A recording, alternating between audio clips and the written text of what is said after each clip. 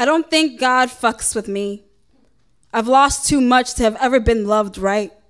Only thing I've got left are my dirty hands, and I don't ask God for much, y'all. Just one sunny day. So of course, the downpour begins. Half my family dies too far away for me to pray over their bodies. My parents still got bills they can't pay. The man I love ain't the man I love anymore. The pill stopped working. The self-harm returned after a 3-year hiatus, so again, I asked God for the sun. Still, it rains. And y'all, my good boots broke last winter. And the man on the corner don't sell umbrellas no more. So now I'm just a bloody puddle, but I feel like God wants me to make a whole ocean of myself. So last week, I came across this video of a woman getting her body stolen, a woman getting swallowed by a sword, and I think it was God sent it to me.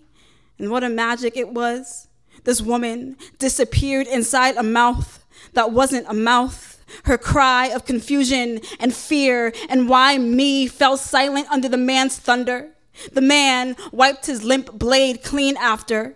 And if it weren't for his smug smile after finishing his trick, you'd forget she was there in the first place, which made it impossible for me not to remember every time I've lost my body in a man's need to colonize. My body must be a country I am indigenous to because I've never been able to call it my own. I remember wandering through these men's darkest rooms to find a way out, but there's never a way out because even when you're out, the darkness follows you back to your bed.